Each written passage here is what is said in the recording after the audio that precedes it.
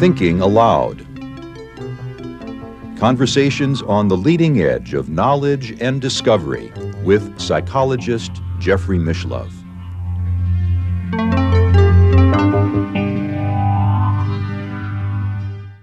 Hello and welcome. I'm Jeffrey Mishlove. Our topic today is a new vision of the unexplained, and with me is Whitley Strieber, author of more than 40 books, including many well-known horror and science fiction novels such as Wolfen. There are also a number of best-selling non-fiction books, including Communion, a True Story, Breakthrough, The Next Step, Solving the Communion Enigma, What is to Come, The Key, A True Encounter, The Secret School, Preparation for Contact, Transformation, The Breakthrough. He is also co-author with Anne Strieber of the Communion Letters, The Truth is Out There for Those Who Dare to Read It, and The Afterlife Revolution.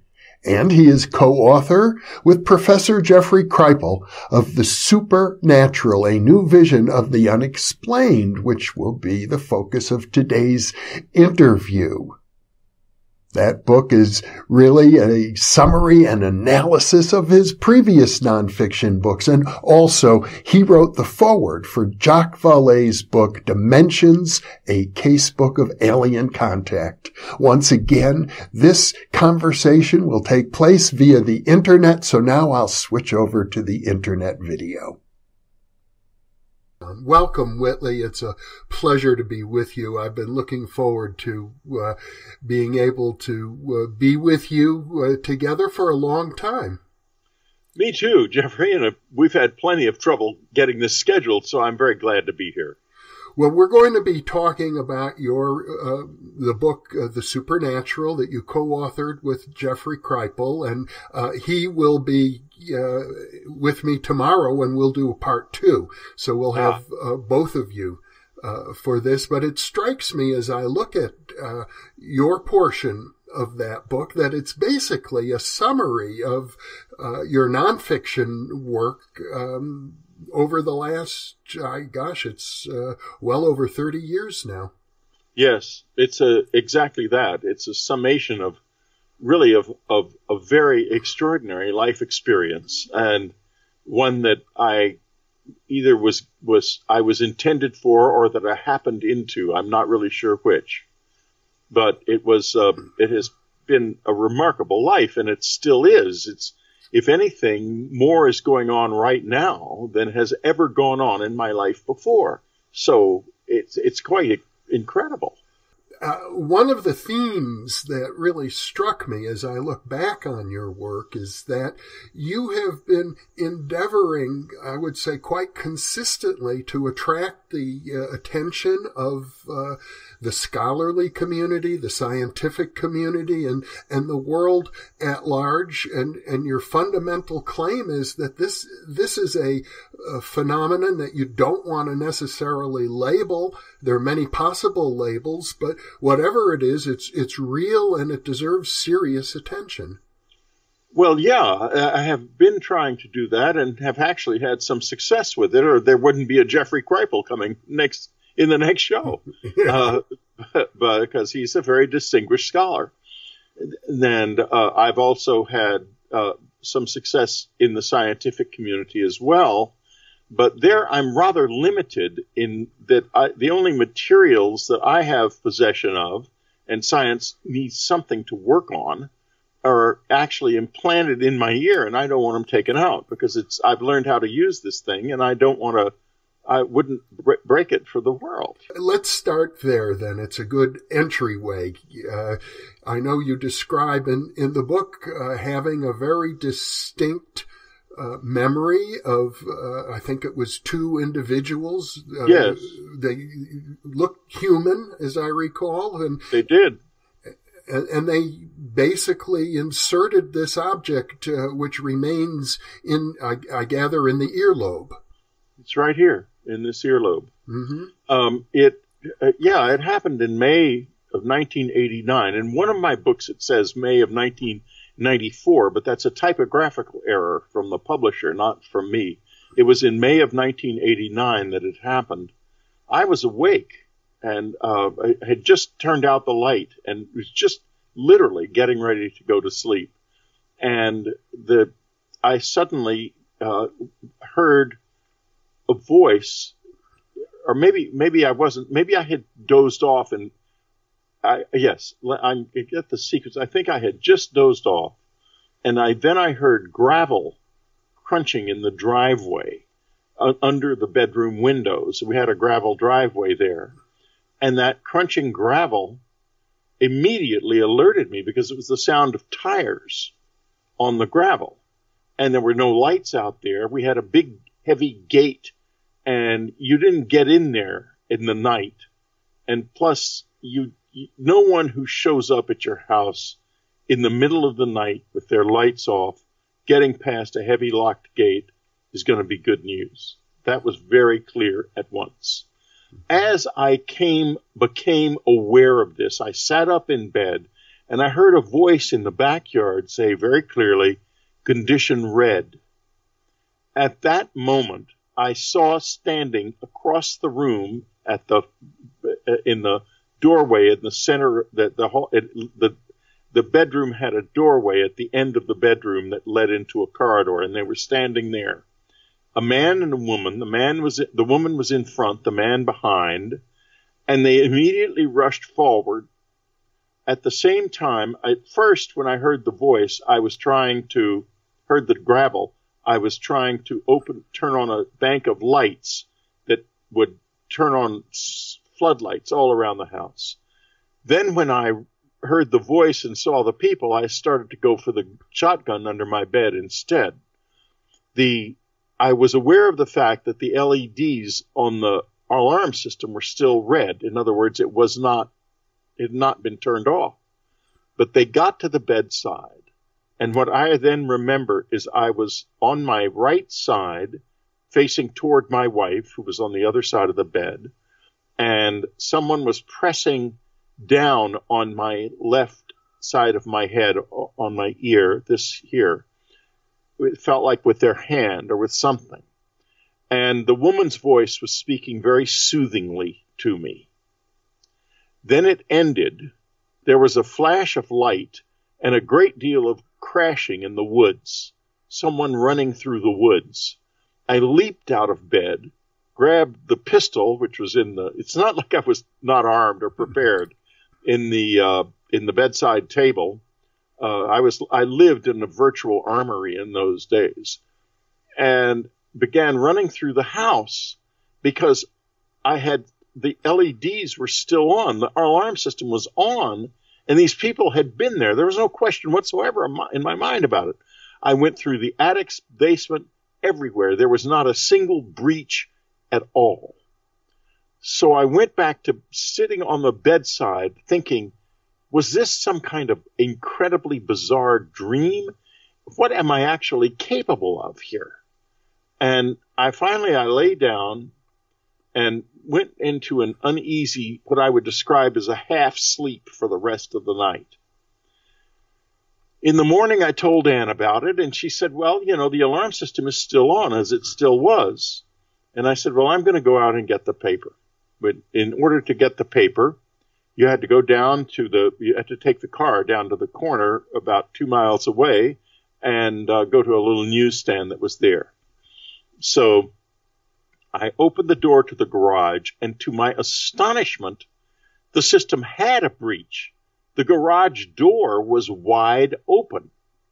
And that can't be, not with the alarm system still running. So I turned off the alarm system and got in the car, started to back out, still not fully understanding what was going on. Electrical flashes started hitting my hands and face inside the car. Scared the hell out of me. I thought the whole thing was about to blow up. I jumped out of the car and ran back in the house and said, Ann, there's something wrong here. The garage door was wide open and the alarm system wasn't tripped. She said, well, we need to call the alarm man, who lived right down the road. He was only a short distance away. So I telephoned him and I said, something's weird going on here. Our alarm system was not tripped and the garage door was wide open. He said, well, I'll come look at it right away. And he drove over and he said, Whitley, there is a powerful magnetic field on your garage door switches, much more powerful than anything this equipment can generate. But it is so powerful that even though the door is wide open, the switches are not tripped. And he showed me in his magnetometer, and it just went wham. The needle shot all the way over to the right because it was so powerful. He said, we tried to download the system information from the alarm system, but it did not work. It was all scrambled. So then he replaced the switches, and it worked fine after that. Later that afternoon, I started to notice pain in this ear, and then a lump. And after a few days, the lump began to function. The ear would turn bright red, and I would hear a noise, a sort of grinding noise, high-pitched, medium-pitched rather, grinding noise. I did not know what was going on, but I did know about implants, and I was terrified that, my God, they've put one of these damn things in me. What am I going to do about this? It's horrifying. And the net result was Annie wanted me to leave it in. She said, let's figure out what it is and what it does. See if we can contact it or use it in some way. And I was very paranoid about it, as you may imagine. But I left it in for about a year, 2 years maybe, and it turned on and off and on and off. We lost the cabin, ran out of money, and ended up in a little condo in San Antonio, Texas, which I had owned during my mother's lifetime. And fortunately, because it was there, we didn't go homeless. But in any case, we ended up there, and we met in San Antonio Dr. William Mallow, who was the head of materials science at Southwest Research. And we were over there. I was telling him about the implant, and we were actually studying implants that were being produced by Dr. Roger Lear at the time out of other witnesses. And one afternoon at his office, my implant turned on, and when it turns on, the ear gets bright red and very hot. It's obviously emitting some kind of signal. So there's a very sophisticated signals acquisition lab at Southwest. And we rushed into that lab. They picked up a signal. And Bill told me it was the most unusual signal that they'd ever picked up. But then he wouldn't tell me anything more about it. So because most of the lab's equipment is classified anyway. Recently, 2 years ago, I was at the San Antonio Public Library Foundation as one of the guests, one of the honorees. And during my time there, some men walked up to me and said that they had been present when that signal had been acquired. And they just wanted me to know that it is still under study and it is the most unusual signal that they have ever acquired. And they walked away without another word. So now I use the implant every day of my life. It's turned into a tool and an appliance. I'm very familiar with it, and Annie was absolutely right. It should have stayed. We did at one point try to get it taken out. In fact, as I recall, you wrote about at least a piece of it did get removed. Yes, that's right. When the doctor tried to remove it, he touched it with the edge of a scalpel, and it went from here down to here, inside my ear, into the earlobe, and moved. And he said, well, I can't take it out without cutting off your whole ear. And so he pulled out and closed up the little injury there. And he had a little corner of it, and it was taken to a lab, and the lab reported that it was a sliver of metal with motile cilia, proteinaceous cilia coming out of it. In other words, it's a biomechanical piece of technology. A couple of days after the attempted surgery, it came up from the earlobe back up here to the top of my ear, where it stays today. So the original piece that was removed, that little corner to which you referred, has that been kept? By Southwest Research. Who knows where it is?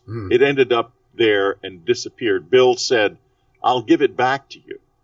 And I went out to get it, and he opened the drawer of his desk and said, it's gone. I've lost it. Oh.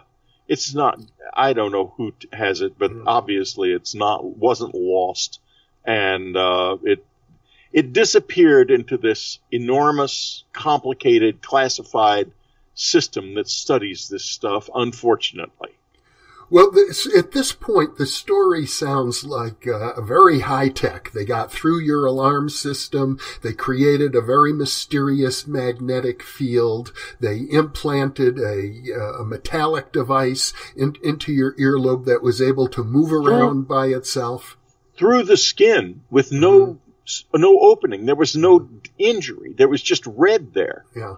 There was no cut.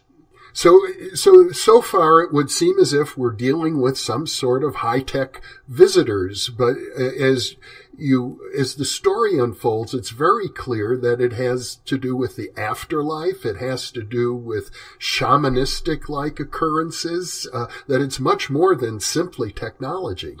Oh, God, yes. This is about, Colonel Philip Corso has been much criticized. Largely, he came out some years ago, right before he died, and published a book about his UFO knowledge. And he was immediately furiously debunked, primarily because he was probably telling the truth. And the reason I think that is, first, I knew him, and he was a very sincere guy. Mm-hmm. And second, he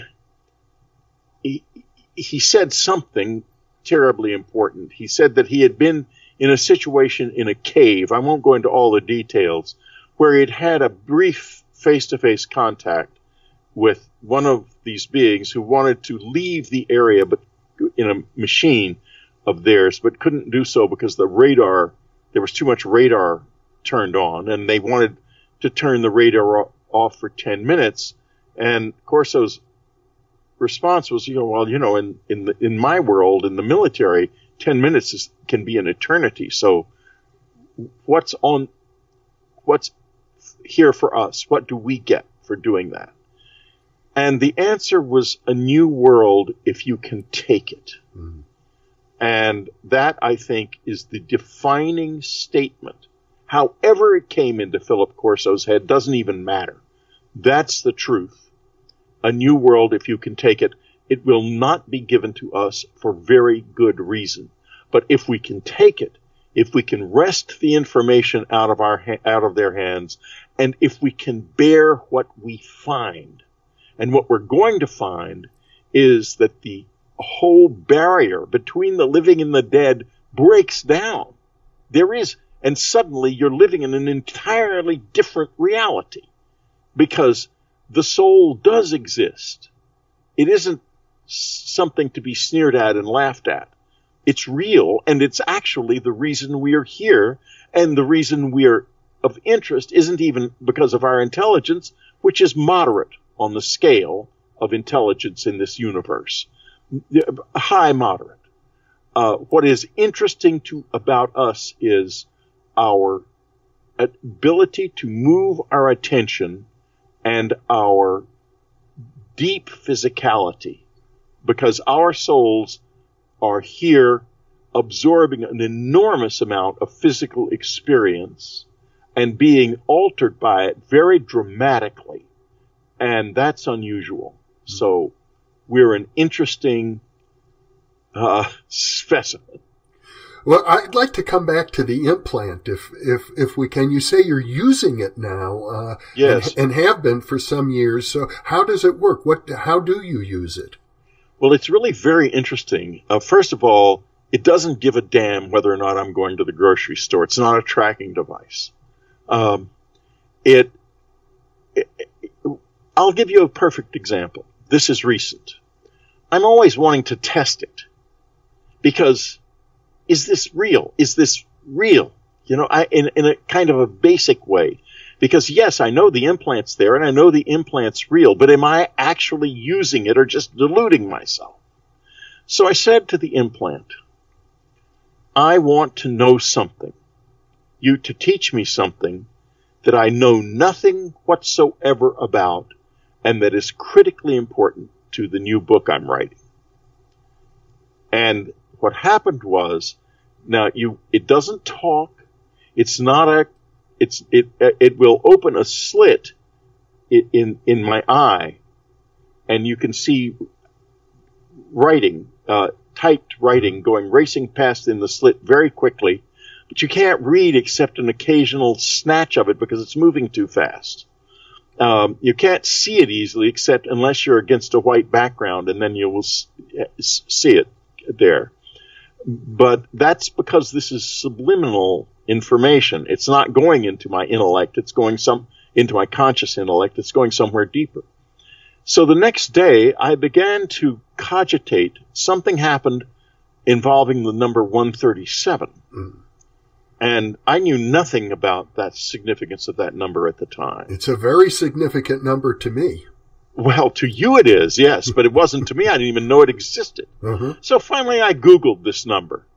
And, of course, the whole mystery of the fine structure constant exploded into my consciousness, and I was led to Wolfgang Pauli and his relationship with Carl Jung and right to the mysterious line between the mystical and the scientific that is on which the fine structure constant lies. Mm-hmm. In other words, probably the most crucial possible piece of information for the book I'm working on. That's how the implant works. Isn't that cool? It's so cool. That's fascinating. And exactly. I have been fascinated by that number for decades, and actually, I don't think I've done any interviews specifically on it, but one could. I mean, there's just an encyclopedia of information that comes out of that one number. And folks, the reason why is we don't know why that number is that number and not another number, basically. And it is the distance between the spectral lines of a spectrograph that are emitted by electrons. Is that correct?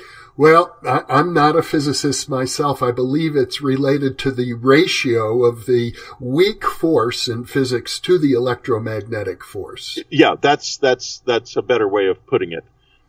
Because it's more direct. But in any case, we don't know why it is. Yeah. But we do know that the universe would not work the same way it does if it was any other number. That's right. And at the same time, it's kind of an arbitrary number, but without it, human life or life of any kind wouldn't exist in our universe. Exactly. And the arbitrariness of the number, it's not like something like the Planck constant, which we can understand why that constant, which is the minimum possible distance between two separate objects that without them linking, why that constant is like that.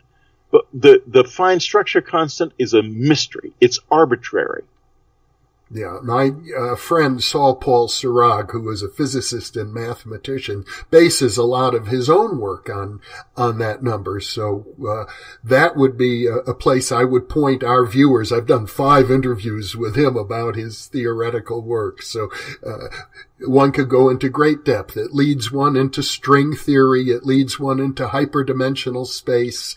It has a great deal to do with the mathematical foundations of reality as we know it. Here's another story about the implant and its workings. Back during the run-up to the last election, I asked my wife, who I am in occasional pretty clear contact with, who would win the election in September of that, before the election that was in November. And she said Trump immediately. And I thought, oh God, this is my imagination. That's the worst possible outcome. Yeah. It can't be true, because Clinton was well ahead, and the polls, and Trump was not expecting to win and coming up from behind. And lo and behold, he did win. And at the time he won, I suddenly became aware of the fact that an enormous amount of intimate information about Adolf Hitler was coming into my mind from somewhere. And, you know, I've read William Shirer's book and a few other books about World War II, but not specifically about Hitler, mostly the histories of World War II, and, you know, which Hitler plays a huge role in, but I've never read like a biography of Hitler. But I began to become aware of the fact that I was having an intimate awareness of Hitler's inner life that was coming from somewhere. So I thought to myself, well, you know, I could make a book out of this.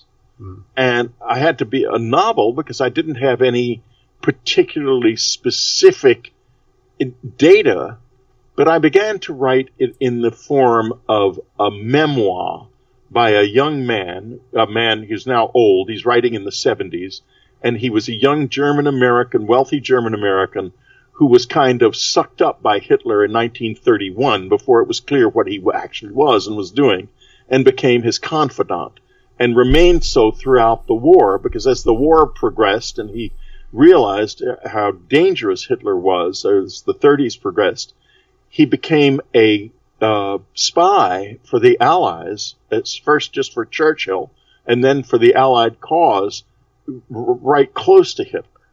And in the writing of the book, it has got the most intimate portrait of Adolf Hitler ever written.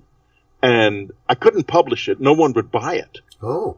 Because it's by Whitley Strieber, and that's a nasty no-no name in the publishing business now. Well, you've got 40 books out. I'm surprised to hear that. But there has been such a hardening against this whole UFO thing lately in the past 5 or 6 years. It's unbelievable.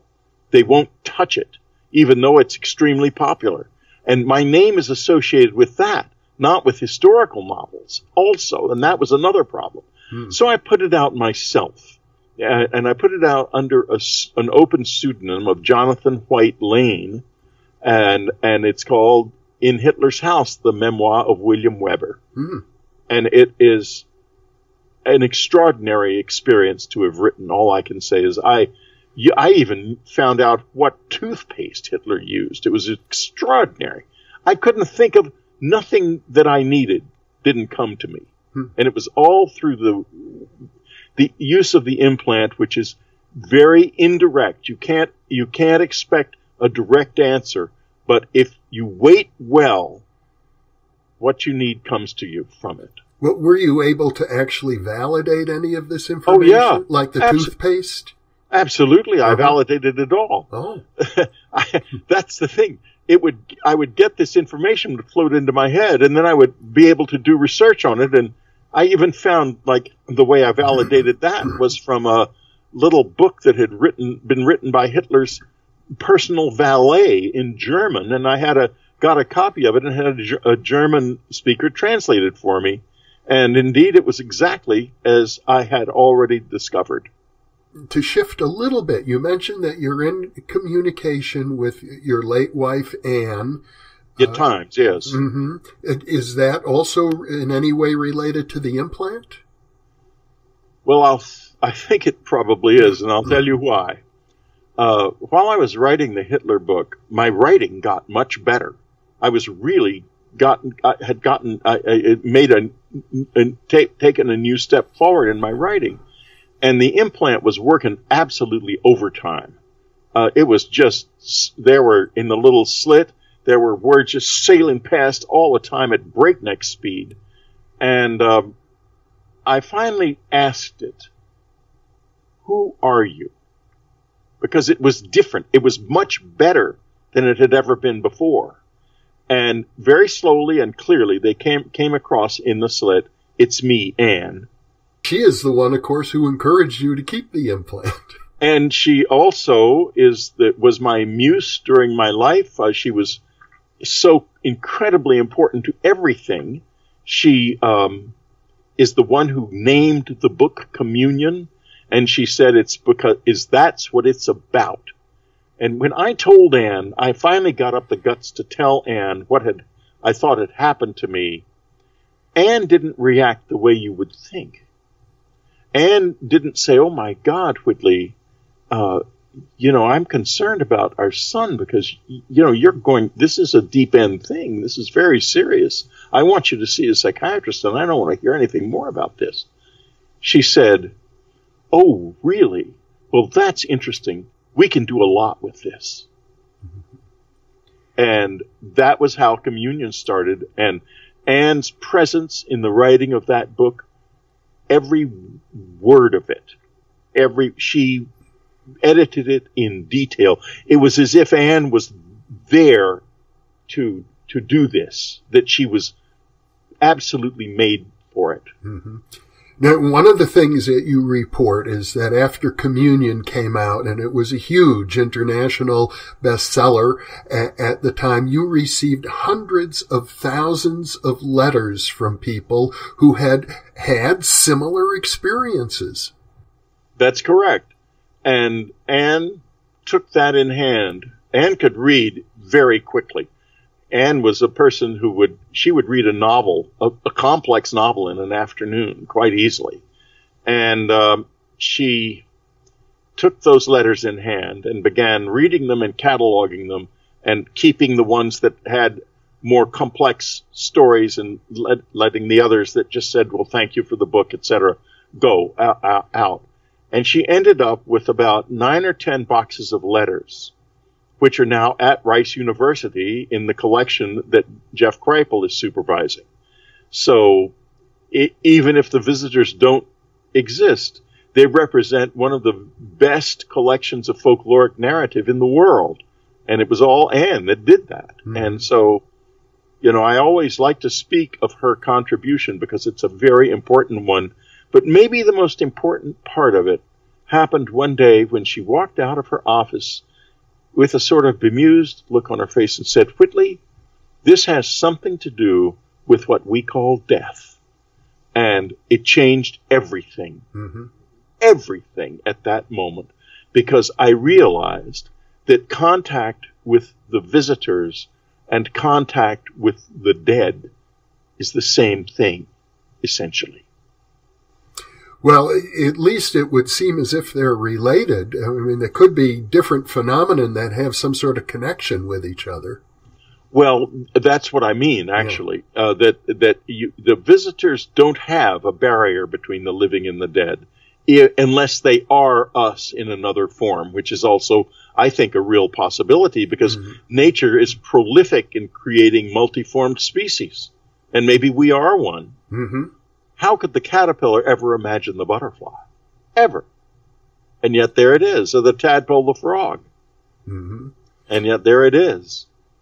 It's certainly easy to imagine. I know Olaf Stapledon, the great science fiction writer, and I believe a couple of his novels talks about many different transmutations that the human species might go through. Yeah, that's right. I believe he does. I haven't read Stapleton in too long, but in any case, all this gets back to the actual fact that this is not a decided thing. Mm-hmm. It's a wonderful, fabulous question. Because on the one hand, we're talking about this side of it. On the other hand, I'm close to people who study some extremely strange materials like Jacques Vallée. Mm-hmm. And these materials can't exist in this universe, and yet here they are. And they supposedly came from a UFO crash site. You're talking about physical materials. Physical materials, exactly. Yeah. And here I am talking about the possibility that this may be about communication with the dead, and then the implant, in fact, is to a degree that. But it's a physical thing. Yeah. That's the delight of this question. That's why it makes it so much fun to be in the place I'm in, in the world, because I like questions. And my wife said after she died, she said, the human species is too young to have beliefs. We need to stick with the questions. I love that statement because we are, if you look at our history, It is a history of battling and fighting and killing each other over beliefs. Whose belief is right? My belief is right, and I believe that, and I'm going to kill you because you don't believe it. That's happening right now in Syria. It's what ISIS is all about. It's what Wahhabism is all about. It's what the church was all about throughout the whole Middle Ages. People also commit suicide because of their beliefs. So, yeah. Beliefs are very powerful. There's no question about it. And so what you're suggesting is that if we're going to understand this phenomenon, we would do well to let go of all of our preconceptions. Letting go of belief is the most freeing thing in the world. And it becomes, you realize, you come to this place where you say, I know I don't know. And the mind wants to fill that gap. It wants to say, no. You can't look at this and say you don't know what it is. That looks like a flying saucer. That must be from another planet. That's from Zeta Reticuli, and it's the Greys, and it's the reptilians. Better watch out for them. And soon you have this whole cosmology and folklore all mixed up in your head, and you begin to live it as if it was real. But we don't know. You're known as a writer of horror novels, and some of the experiences that you've had also are reminiscent of horror novels. I'm thinking of the experience of the giant spiders in the bedroom above your wife. I couldn't put that in a horror novel. It was too scary. Yeah. So it's funny to me because you seem to love your life, you enjoy these experiences, but honestly, some of them are horrific. Reasons the visitors have become so connected with me is that I am amused and entertained by horror. Fear is fascinating to me, and I am perfectly capable of experiencing fear without rejecting it. And which I do all the time. In fact, recently I did it a couple of times in pretty intense situations. But with regard to the spiders, that was a very, very interesting experience. Mm-hmm. At the time, I was having intimate contact with a group of people who would come to the cabin very noisily and drop down onto the roof of my meditation room that I had there. And they would then come in through the roof, and you could feel their presence, but they weren't visible. And I had one of them, I couldn't meditate with them unless I had seen them. And so one of them had made himself visible briefly. And so we were working like this. And Annie once came into the room, and she wanted to meditate with them too. But then the crash of all the thudding on the roof came, and she said, actually, I'm not ready for this, and she left. Yeah. But in any case, one night they began kind of paging through my mind, and I would see images of my life, one after another. It was like, I guess it was like one of those life reviews they talk about when you're dying. And they stopped at a moment in which I had been attracted to a woman other than Anne. And being a man, and if a beautiful woman comes up to me and flirts with me, I'm going to react like all men do. But that doesn't necessarily mean I'm going to abandon my wife or cheat on her or anything, which I never in my mind. That wasn't good enough for them. They saw this and didn't like it. So then, later that night, I woke up, and the entire roof of the cabin was gone. And there was something behind it, a blackness, which is not the universe of stars as we know it. It's another blackness. And you don't want to look at that long. That's very hard. And I could see these people peering at me from kind of around the edges. And I thought, this can't be good. But then I fell asleep again immediately because they made me do that. I woke up sometime later, and to my absolute horror, there were these gigantic spiders clinging to the now reappeared cathedral ceiling. They were about, a good foot and a half long, with huge abdomens that were black, shiny abdomens with yellow tiger stripes on them.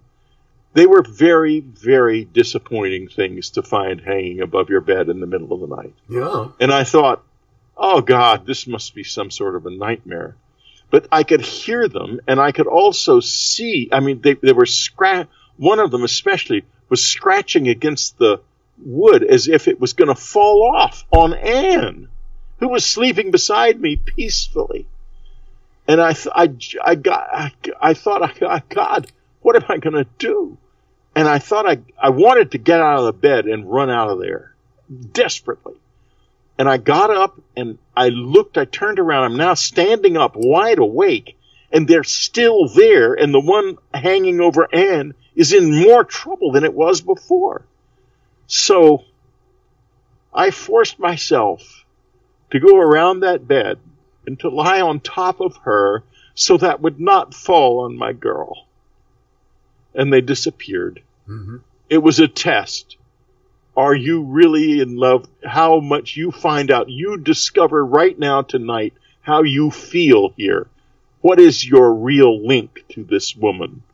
And now they knew my real link to this woman was I would give my life for her. I really would. That's a very powerful experience. Obviously, even remembering it now, you're still a bit shaken by it. I can see that. Yeah.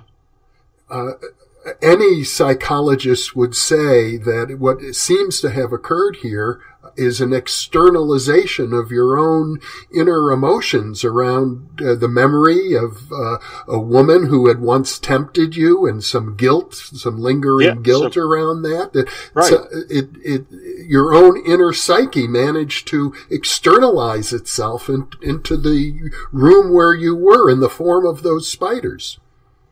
Yes, unless it was drawn out of me or given to me from someone else, I don't know. But that's certainly a very valid possibility. Mm-hmm. There are lots of possibilities, though. I perceive it as something that was done to me to enable me to discover my real bond to my wife, which is still to this day extremely strong. I'm still married. I wear both rings because in my estimation, we're still together, but we just have one body left. Mm-hmm. So, and I happen to be the one running it. Well, that's a beautiful way of putting it. And it also brings to light the emotional component around these experiences. You know, so many parapsychologists like myself like to think in terms of experimental design and proofs, and we neglect the emotions. But because of your background in literature, you have a deep appreciation for that. And I think the scientific community would do very well to pay attention to these things. Well, it's an interesting question about the scientific community, and the reason is this. Science proceeds on the study of what it can detect. And in the present situation, there's something here that's very big. I think it's probably much bigger than us. I think that we are part of it. It is not part of us. But we can't detect it. And maybe that's because it does not wish to be detected. Maybe because it is highly conscious, highly intelligent, and does not want us to gain a foothold, as it were, in our relationship with it. It wants us to remain as we are, more or less supplicants, and unable to really dimensionalize it in our own minds, because in terms of science, I mean, because science can't detect it, but in terms of the individual experience, the emotional experience, and the academic exploration of the culture that has grown up around it, that we can work with, that we have. Mm-hmm. It's a very elusive phenomenon, but I was also fascinated by several of the reports that you wrote about where after the publication of communion, different groups of people would come to visit you and stay overnight in your cabin or in the hope of actually having some experience themselves, and often they did. Oh, they did. Annie was the one who selected the people. She knew who would have experiences and who wouldn't from reading the letters. And I don't know how she knew, but she would, every once in a while, as she was working with that, she would put a letter aside. And I said, what are these letters you put aside? She said, those are people who are coming to the cabin. And she built that. And they came. In fact, the first group was a group of, I believe, about 6 or 7 people. And among them was the editor of a big magazine then called New Age Magazine. Mm. And he had promised that if they showed up, he would write about it and make it a cover story on the magazine. And so they showed up. The little dark blue figures that at times seem rather comical, but are actually not all that funny when you get to know them. You call them the kobolds. The kobolds, yeah. That's because that's what they were called in Bavaria, where under large parts of Bavaria you will find many tunnels too small for a human being to have carved that are under there very mysteriously. And people used to see these dark blue figures in mines in that part of the world. So that's why I call them kobolds, because they are dark blue. Mm-hmm. And they wear what look like work suits that are dark blue. And any cobalt blue. And in any case, there were 4 people sleeping in the living room on cots and on a convertible couch. They were all immobilized, but could still talk to each other. And these figures jumped around in the room so they could see them. And they were talking to each other, including this editor. And meanwhile, downstairs, the couple awoke and found, standing at the foot of the bed, a woman that they knew who had died in 1983 in the Mexico City earthquake. So you had the supposed aliens in the living room and a dead person downstairs saying basically that she was all right. So what did it mean? That was the first experience at the cabin. The editor then reneged and wouldn't write about it because he was afraid it would ruin his career. And and it was unfortunate he didn't do that. It was a basic mistake because, he had guaranteed to them he would do it, and they came and he didn't do it. Mm-hmm. And so he's got that still in his life. Yeah. The second time that we had people there when the visitors showed up was we had Raven Dana, a lady called Raven Dana, and a lady called Laurie Barnes, and another lady who were there. And one of the visitors showed up we also had a camera set up, a low light camera, and we had Drew Cummings was there with his wife. He was a documentary filmmaker from L.A. He was in the living room. They were in the convertible couch. Raven was in one bedroom, and Laurie and the other lady were in another bedroom. And Dora Ruffner and Ed Conroy and our son Andrew and me were all down in the woods sleeping. Because I stayed with my son because there was no other bed in the house. It was too full. So what happened that night was totally remarkable. The first thing that happened was Raven Dana woke up to find this being coming in right through the screened window, which was screwed closed, and with the great big black eyes, and it touched her on the arm, and then it asked her, "What can I do for you? And she said, you could go down that hall, which was where the camera was trained. The next thing we knew, the lady in the other bedroom and Laurie Barnes were both waked up by this being in the same way, and it remained in that room briefly and then disappeared. Then Drew Cummings woke up and looked and saw a little man with a great big head leaning over the convertible couch. When, of course, he assumed that this was all nonsense, that this was not real. And suddenly here it was, quite real. And he was horrified, whereupon it changed into the face of a hawk and disappeared. Mm-hmm. About an hour later, dawn came, and Andrew and I decided to come back to the house. As we were walking up to the house, we had a view of the house before us, the swimming pool, and a deck, and then a view across a yard that led into the woods. And out of the front door of the house, there came a hooded figure about 3 feet tall, which walked down the deck, sort of translucent, across the yard, and then shot off into the woods, dodging the trees at breakneck speed. We both stood there seeing this. We rushed into the house, and Drew Cummings and his wife were on their feet because they had experienced just moments before a tremendous burst of heat. And that was left behind when this being was leaving. And I talked about this to a couple of scientists.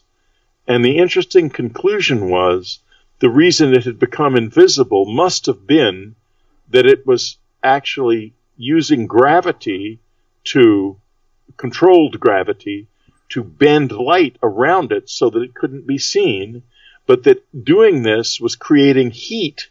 And when it left, it released a lot of the heat, and that's why we could sort of see it. It was sort of translucent. So there was technology as well as mystery there that night.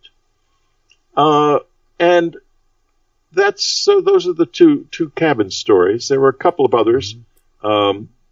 But those are the two biggest ones with multiple witnesses. Whatever became of the potential documentary film? We looked and looked and looked on that tape. There wasn't a sign of anything. So frustrating. Mm-hmm. In fact, I meditate. I have a surveillance camera in this house, but I can always tell when something is going to happen during my meditations, even if I'm not going to perceive it, because the camera turns itself off. Mm-hmm. If it doesn't turn itself off, then it's just me. If it does, I presume I'm not alone when I meditate. How interesting. So the camera's configured to do that. Well, it's not configured to turn itself off. It just does it. Oh. And you get in the morning when you look for the footage, it said that your camera was not turned on. And it's turned off. It can be turned off in the software. I see. Well, now, speaking of your meditation practice, I learned in reading the book that even prior to the experience you wrote about in Communion, you were involved for, I believe, 15 years with a Gurdjieff group. I was in the Gurdjieff Foundation for 15 years. Then, yes. I still do the Gurdjieff work, and some members of the foundation consider me still to be in it. But I started in 1970, and I was taught something called the sensing exercise by Joseph Stein and William Siegel, who were teachers in the foundation. And this exercise is a matter of moving your attention into your physical sensation, into your body, in a methodical way.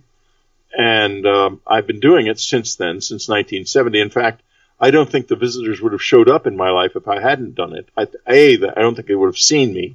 And B, there would have been no basis for communication. When I say seen me, what I mean is this. Back in September of 2015, just after Annie passed away, I was at a conference in Nashville with William Henry, who does conferences on spiritual matters from time to time there, and his wife Claire, who were great friends of ours. And in a break in the conference, a woman came up to me and said, "Mr. Strieber, the strangest thing just happened to me.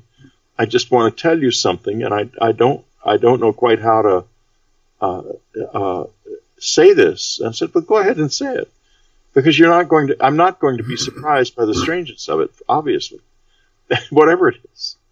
And so she said, "Well, your wife Anne just talked to me. I heard her very clearly in my ear say, 'Tell Whitley I can see him when he's in the chair.'" And that meant a lot, because that meant the time I would be sitting in the evenings doing the sensing exercise. And I realized why then, years before, one of the visitors had said to me that they came because they saw a glow. I thought that the time they meant the glow of cities and so forth, but they didn't. They meant the glow of me. When you place your attention on your nervous system, it increases the energy output, and they can see that. And when they see that, they know that this is a person who possesses a certain tool that they can use to communicate. And they will sometimes come, and they became involved with me then.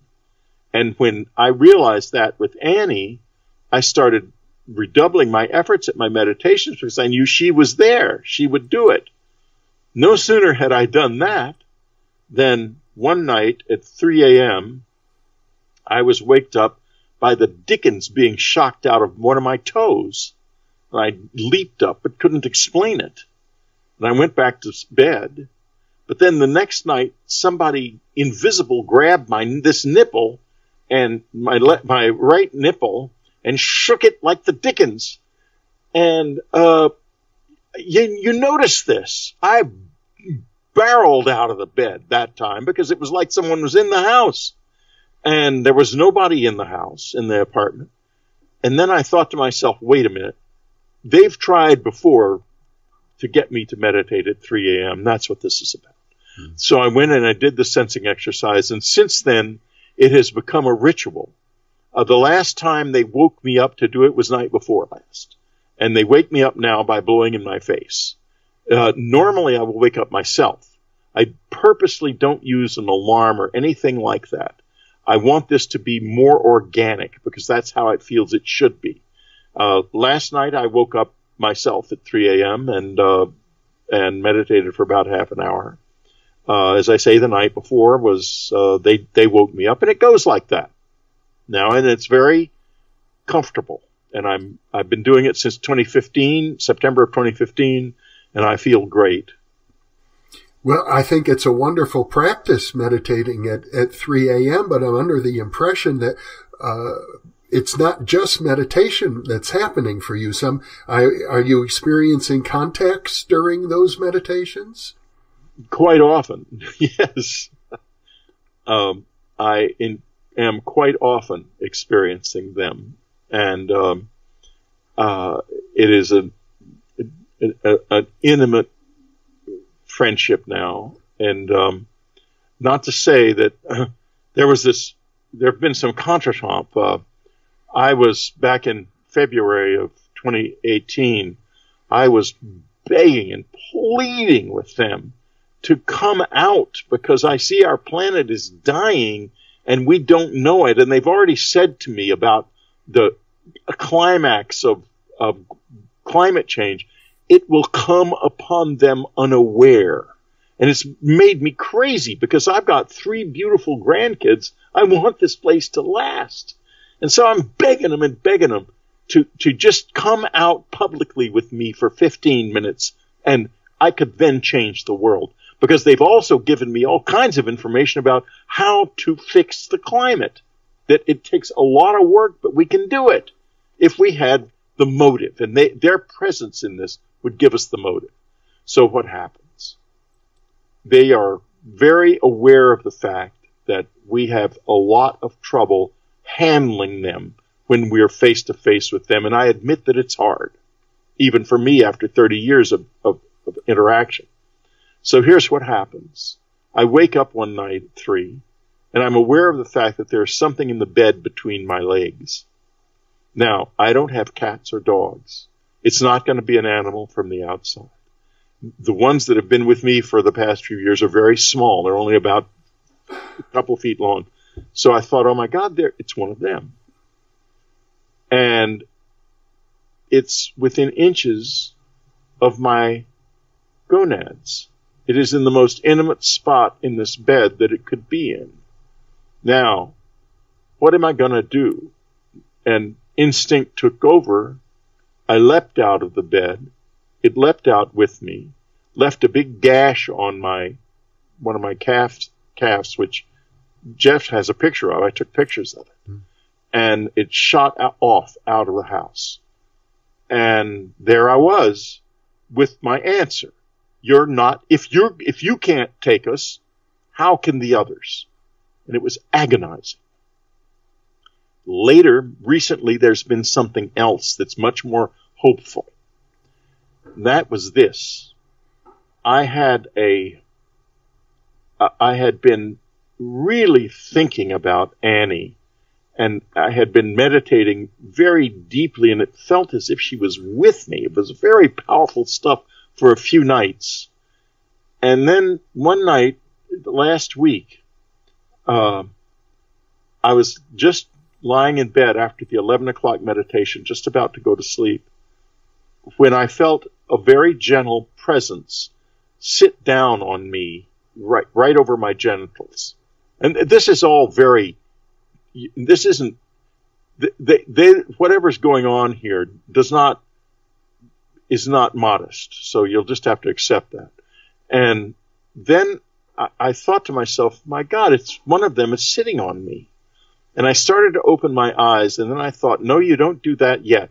Because every time I tried to look at them, something goes wrong. Like what had just happened last February. And so I lay there and just let it happen. And this, incredible, sweet, beautiful energy filled my body. It was lovely, lovely experience. So poignant and rich and delicious in a physical sense. It felt wonderful. And then gradually it faded, and I did open my eyes, and I saw a little dark figure dart off toward the ceiling, and that was it. After a while, I went to sleep. I did the 3 a.m. meditation, which was very deep and powerful. And then after that, I proceeded to have what were not dreams. They were like I was in these other places. And of course, they weren't temples or heaven or anything. One of them appeared to be a kitchen. And I always end up like that. I'm the guy, when I have an out-of-body experience, I go, I'm living on the ordinary level of life. And but this was not an out-of-body experience. It was not a lucid dream. It was like I was actually there for a couple of minutes. Then I asked the implant what went on the morning that night. And after a while, I had the impression that I should telephone a certain woman that I know who's been to India. And I called her and I described the experience. And she said, "Oh, Whitley, I can explain that completely. That was a Kundalini experience. I've had the same experience, but it was induced in me in India by a certain guru. And he accidentally healed one of my pierced ears during the experience because it's very healing what was done. And I ended up with the piercing gone out of one of my ears during the experience. But she said, Whitley, one of the things that happens after that is bilocation. It's something that is often followed by bilocation experiences. Did you have one?" And I realized that I did. I bilocated. That was what that strange experience was. It was bilocation. I bilocated into somebody's kitchen. This is such a rich story. We could pursue it in many different dimensions. But one I would like to take is to come back to the female figure that you reported on in communion. And you reported that you actually did have one or two sexual experiences. I sure did. Yeah. And it's as if your wife Anne didn't show any jealousy about this. None, not at all. Yeah. No, Anne just rolled with it. She was perfectly happy for me to have these experiences, and they were incredible. One of them took place in the guest room in our house in upstate New York. I woke up, and I was lying on my back with the most fantastic erection you could imagine. And I was already inside the body of this being, this woman, who was sitting on me, and proceeded to have a fiery, unbelievably intense sexual experience. The room was full of people, one of whom I recognized, and they seemed very, they seemed very embarrassed and to be there, and I couldn't see her face. Her face was blacked out, but I could see the rest of her body. And it was just a very, very, very powerful experience. It was so delightful that it almost I would think would have burned me out if it kept on for very long. But here's a fascinating story about the man I saw standing there whom I knew. I knew from years. I've known him for years. Just about 4 years ago, I met a gentleman from Romania who said that he had had only one experience in his life of this. And during the experience, he had had a mystery book with him, a mystery story. And he was asked during the experience, which he didn't remember at all, to underline a certain name in the book.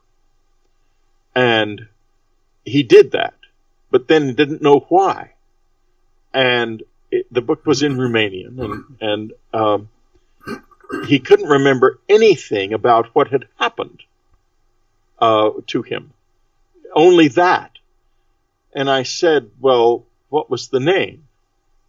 The name is the name of the man who was in the room that night. And he said to me that this man had seen something and had been told that he must never tell anyone what he saw. So I've talked to the man since then, and I've said, I seem to remember you up at my cabin. And he says, no, I don't think I was ever there. I said, yeah, I believe you were. Don't you remember coming up there? No, he says, I don't. You get a chance to live like this, and you can either take it one of two ways. You can fall in love with it, or you can curl up and go into a fetal position and just pray to God it goes away. I fell in love with it. I fell in love with her. And I've got her picture right here. If you let me, I can pick it up and bring it down. There are two pictures on this wall, my wife and her.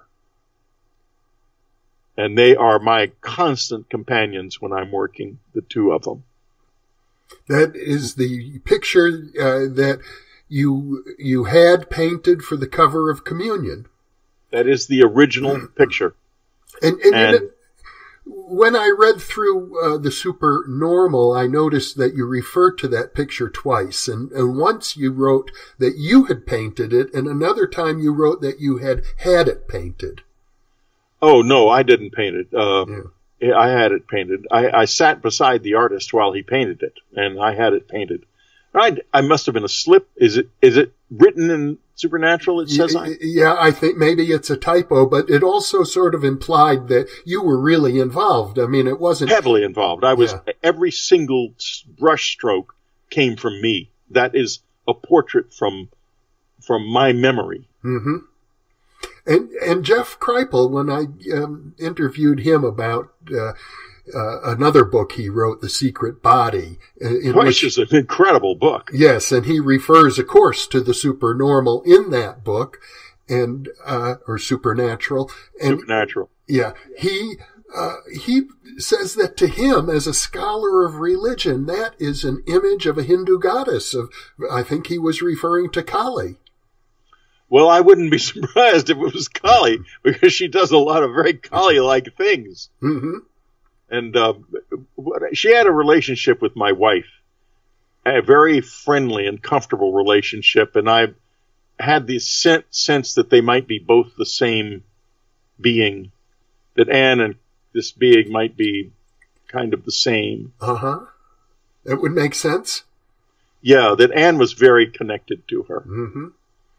Because some of the sexual experiences were really intimate and lovely. I mean, they were wonderful, if you don't mind a rather dominating female presence, which I got used to quite quickly.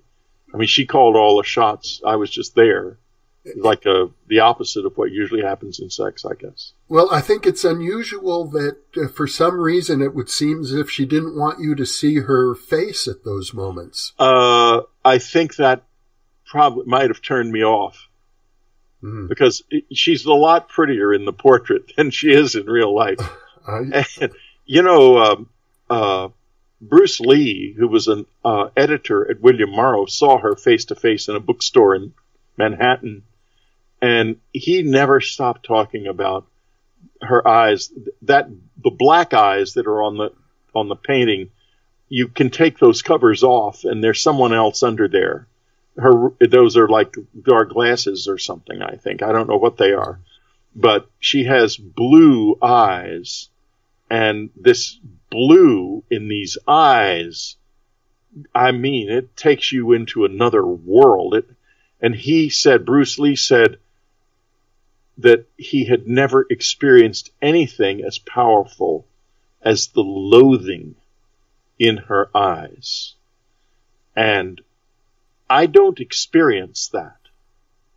When I've seen her naked, I have seen something so desirable that it's agonizing. Agonizing. I can't take it for long. Because I want to merge with it. It's overwhelming. And that's, you get eyes, you know, when your eyes are like that, I couldn't have made love with her for 2 more minutes if I had been engaged with those eyes. That's why the blackness was there. You also mentioned that it was Anne who came up with the title for that book, Communion, and really implying that this is a very spiritual relationship. This is because she said that we should I was going to call it body terror, because it was the most terrifying thing that had ever happened to me. And suddenly in the middle of the night one night, she was sort of 3/4 asleep. She says, communion. You should call it communion because that's what it's about. And I wasn't absolutely sure who was talking, but I said to myself, yeah, I will call it communion then. Because for you, the initial experience was practically like, and you use that word, being raped. Well, I was raped. I had an object inserted into my rectum, and I jerked around so much and struggled that I tore my rectum. Ooh. And the scar is still there. I still feel it. The pain isn't too bad right now, but it can vary. It can get very bad. I've got medicine for it to reduce the pain that I use frequently. So you're suffering from that injury after 30 years. Yeah, it's a big scar. It's significant. And, my rectum was torn. Mm-hmm.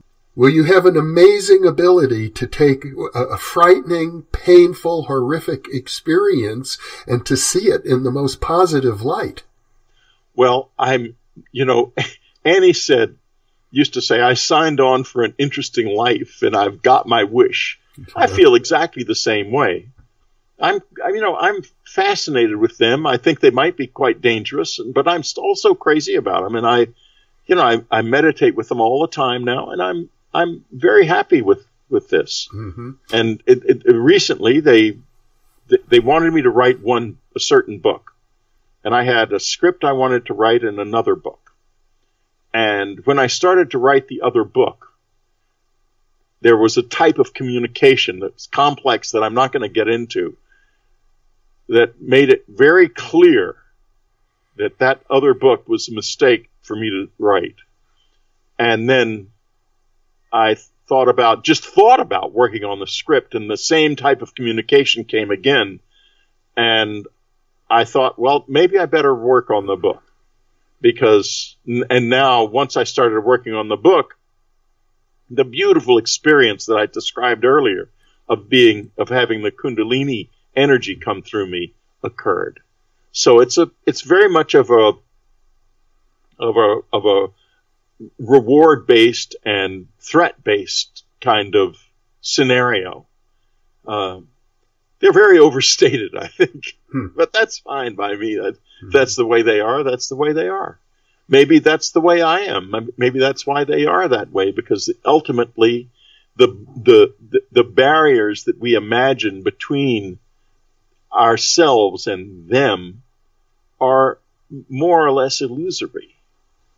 In fact, you've suggested many times that they are us, perhaps from the future. Yeah, well, I have my doubts about that, because I don't see how time, I don't see, my problem with that is that time is not a force. We have 4 forces in this universe that we know of, and entropy is what gives us the illusion of duration. But there's no time like gravity. We know gravity is a force, but time isn't a force.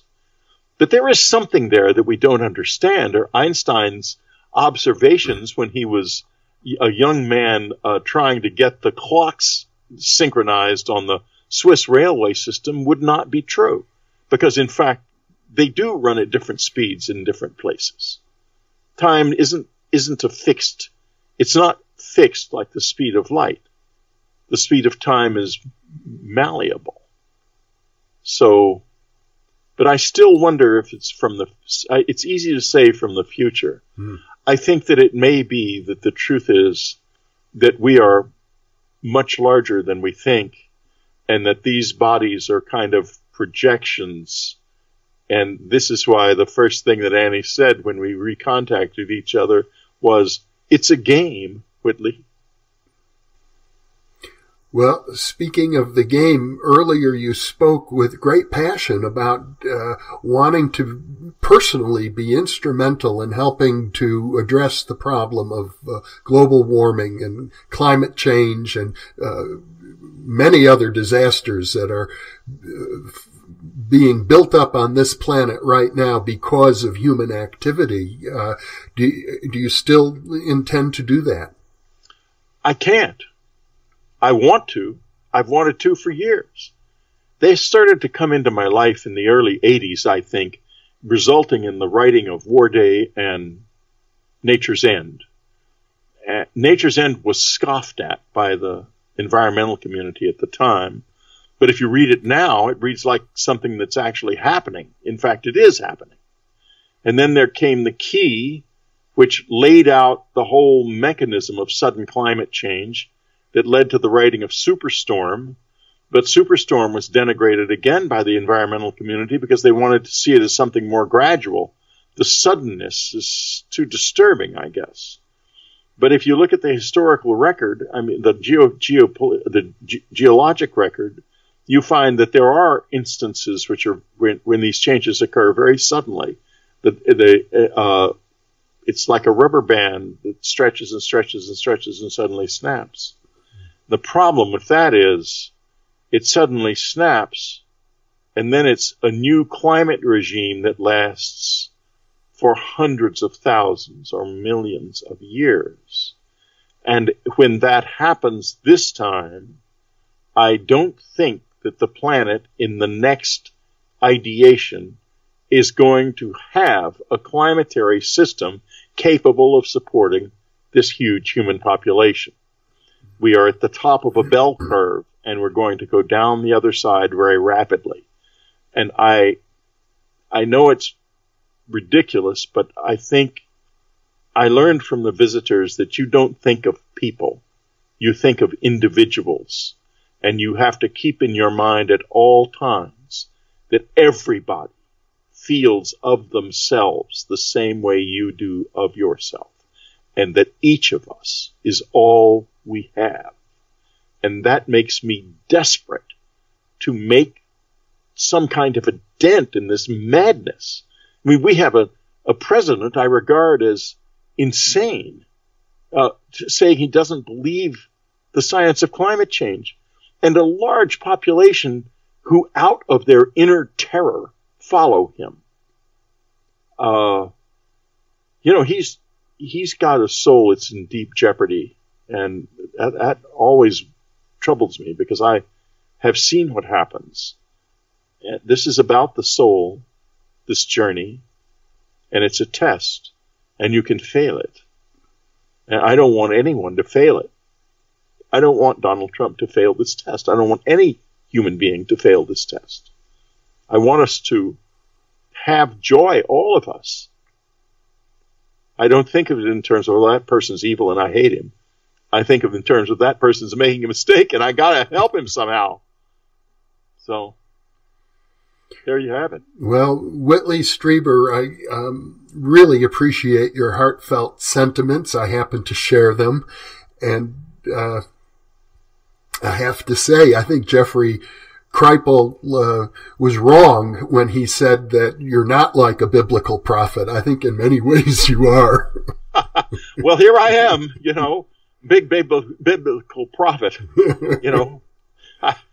I can cook a pretty good bouillabaisse, I'll tell you that.